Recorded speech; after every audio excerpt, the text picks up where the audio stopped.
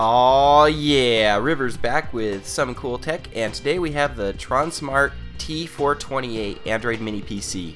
This guy's got the latest Rockchip A9 quad-core CPU, the RK3188, which should make it nice and fast even when stressed out with lots of graphics-intensive apps. It's also got some other nice upgrades too, including 2 gigs of DDR3 memory, Jelly Bean 4.2.2, and it's got upgraded Wi-Fi with the option of 5 GHz capability as well as 2.4 GHz. On the outside, it uses its case as a heatsink that wraps all the way around, so it seems to do a pretty good job of keeping it cool. Under the cap, you've got your full-size HDMI port. On the other side, you've got your micro USB port for powering it and a full-size USB port to run an accessory or go to a powered USB hub for multiple accessories. On the side here, you've got your micro SD card slot, which goes up to 32 gigs, and you've got your flash mode button. I really like the fact that they put a button on here because it's so much easier to use than the button in the hole. You don't have to worry about the button resetting the device if you push it while it's running either. It doesn't do anything while it's running. What would be really cool is if you shut down the device using the software and use the button to turn it back on. I went ahead and updated to the Finless 1.4 ROM for the T428. It's based on the stock ROM that it came with, and it runs really nice and snappy. Seems just fast and responsive. Let's go through the settings real quick and then we'll do a few benchmarks on here. So Wi-Fi on this guy for me worked really well. I haven't had any problems at all. It connected right up in about 20 seconds, I'd say.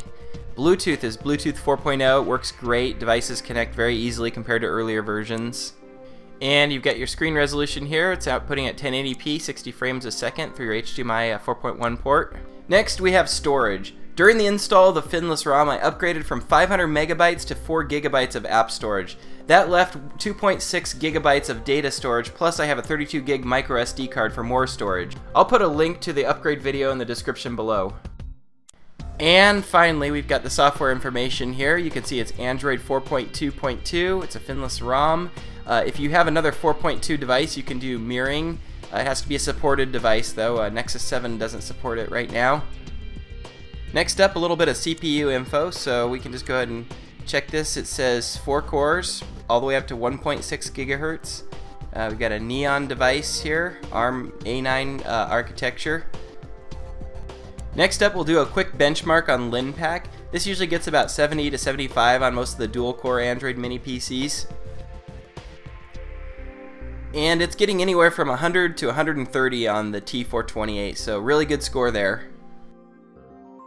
Next, I hooked it up to a watt meter to give me an idea how much heat we were going to see. And during normal operation, just running the desktop with live wallpapers, it was getting about 2 to 4 watts. When I'd fire up CPU intensive tasks like Antutu, it would jump up to 7 to 10 watts. So 10 watts I'd say is probably going to be your max. And it was warm but never hot.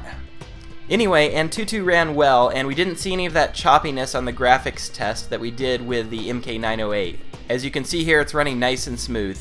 The final score came in at 15,284, which is really good. It's probably about the best thing I've tested so far, and just to give you an idea, my Galaxy S3 comes in around 10,000.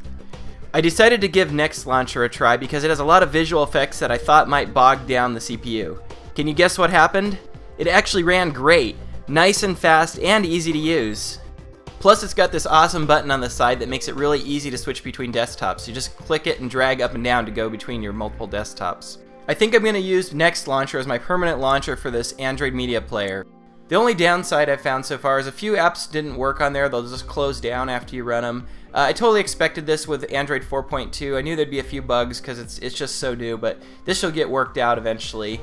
One app that gave me a problem on here was Netflix. The menus all worked, but the video playback wasn't working correctly.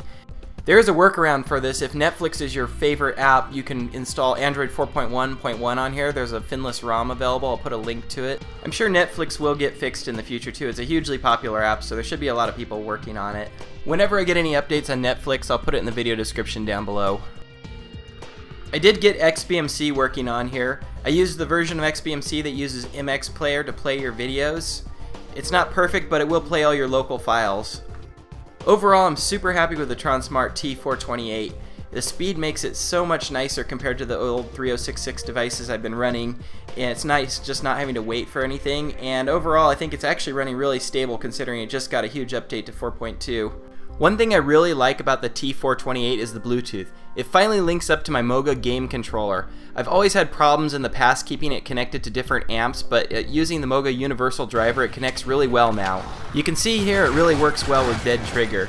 Now I'm not saying the Bluetooth wasn't working for me before, but it's really working well here. I think it has something to do with Bluetooth being 4.0 or maybe the chipset, but it seems to be more stable. I'll put a link to the Moga controller and the universal driver in the video description.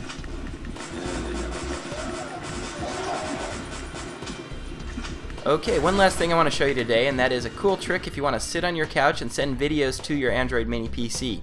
So you can pull up pretty much any video on your phone and you'll see the little share button at the top there, so that's where you would like share to Facebook or something like that. I have a program called iMedia Share installed on there, so just hit that share button, scroll down to iMedia Share, hit it, and it's going to give you a choice of places to send it to. And this one is linked to the Android Mini PC up here. Hit that and it's going to put the video from the phone onto the TV. Well, I made this video pretty much for an April Fool's joke, but you get the idea. You can pretty much send any video from your phone. If it's available to be shared, you can send it to your TV from your couch. By the way, this is not the same thing as mirroring. This is called Dlna. If you have an Android 4.2 device that supports mirroring, you can mirror the screen of your phone 100% of the time to the T428.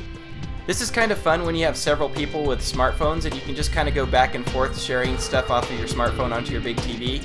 My buddy was trying to show me his new Galaxy S4 the other day, but we ended up just going back and forth sharing hilarious videos on his big screen TV.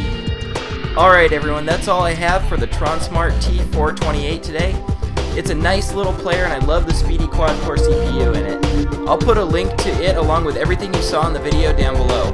Be sure and subscribe for new videos every week. And don't forget to hit that like button down there, that's all I ask for. Thanks for watching, and as always, aloha.